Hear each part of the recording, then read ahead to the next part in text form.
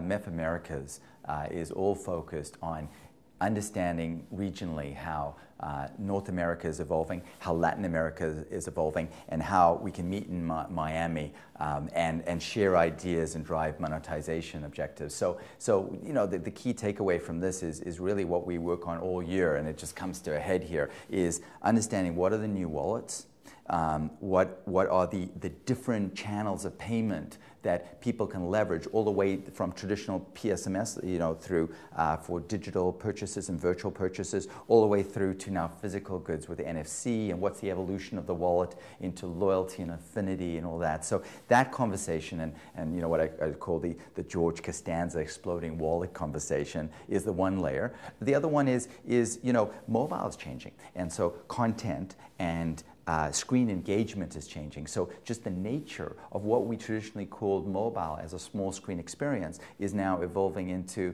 I call it like a two-fisted experience with a tablet, you know, all the way through to large screen mobile engagement when your 65-inch, you know, Samsung TV is now, you know, tethered to the cloud through LTE networks. Suddenly that's a mobile device. So what brands are grappling with, and what we discussed here, is how to move the experience across those screens seamlessly to create a frictionless experience and to create consistent messaging.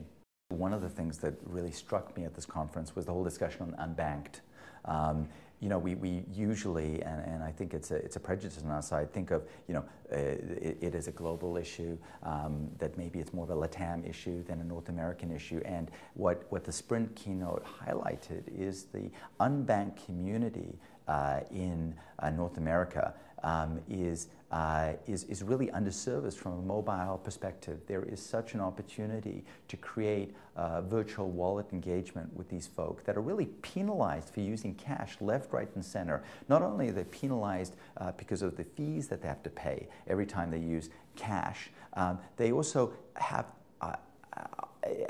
to expend incredible amount of time to go from point A to point B to physically pay for utilities and top up. If that can be optimized as a phone engagement, where now everything is now sits on my phone, is domiciled on my phone, I can pay through my phone, there's a convenience, there's a trust factor, and I'm eliminating all those fees that I had traditionally by using cash. What excites me about mobile is the fact that there are things that brands can do right now to drive content value, to drive conversion value. And although we as an industry always get excited about what's coming down the pipe, what the consumers of our solutions need to be excited about is the ability to use it now.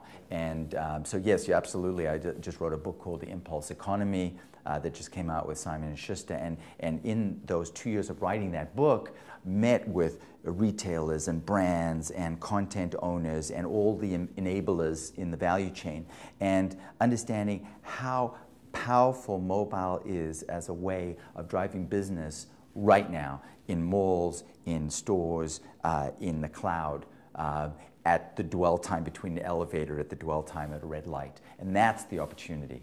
We as an industry get so excited about bells and whistles, and we should be as an industry. But what we need to understand is that the consumers of our solutions need to be excited about reach and frequency. They need to be excited about mobile, what mobile can do to reach all of their consumers. And what reaches all their consumers are the tried and true models, the things that are on every phone, that are used ubiquitously. SMS, mobile, web are your dominant channels for that reason.